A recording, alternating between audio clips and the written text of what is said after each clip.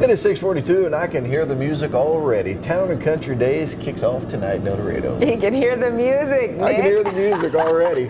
Well, Nick is there live this morning giving us a preview outdoors.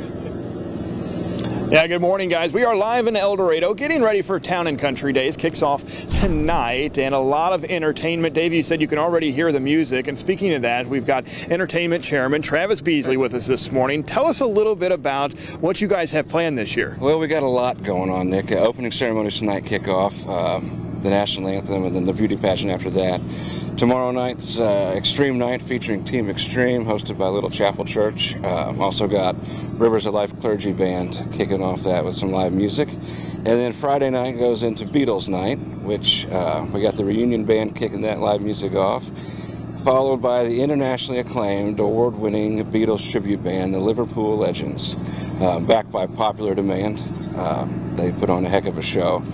Saturday night, same thing, live music starting at 6:45 with a couple guys from the Franklin County Trucking Company, Sean and Jim, followed by a three-piece rock group called the Comancheros out of the Show Me State of Missouri.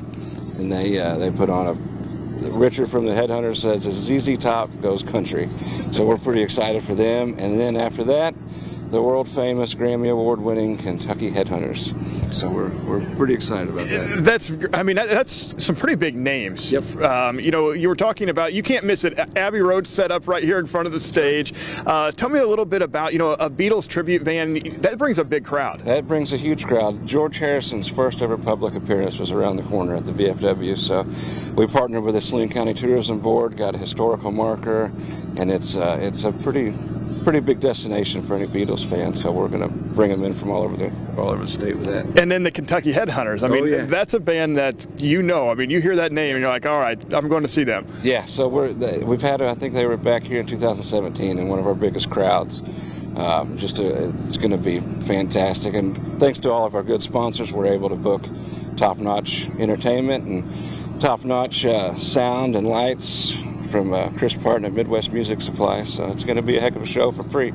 All right, and of course you can find all the list of details on your Facebook page as well, Eldorado Town and Country Days, and of course weather plays a big factor in any of